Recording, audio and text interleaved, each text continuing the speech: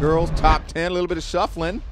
Kayla Catone, there at number 10. She's been playing some really good ball, solid ball. Speaking of solid, Brady Hodgins falls in at number 9. Chiawana. Number 8, Holly Ellison, Kamiakin, Lady Braves, one of the best guards still in the league. Speaking of best guards, Charlotte Sullivan, just a sophomore, but a heck of a player for Southridge. At number 6, Maddie Dupker. That's right, Walla Walla, Lady Blue Devils. Number 5, Bailey Cartwright moves up a notch. She's been doing big things out there on the court. At number 4, this stays the same, Michaela Ferenz, one of the top players in the league without a doubt for the Lady Blue Devils. Now, number 3, Sierra Toure.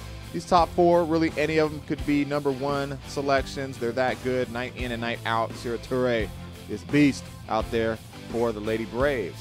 At number 2, Colette Gall had a 30-point night last week. Again, easily one of the top players in the conference and leading Hanford Falcons, hopefully, into district championship. Now, number 1, Delaney Hodgins. She'll keep that spot. Just the overall game, inside game, outside game, can defend, rebound, get to the bucket, shoot from beyond the arc.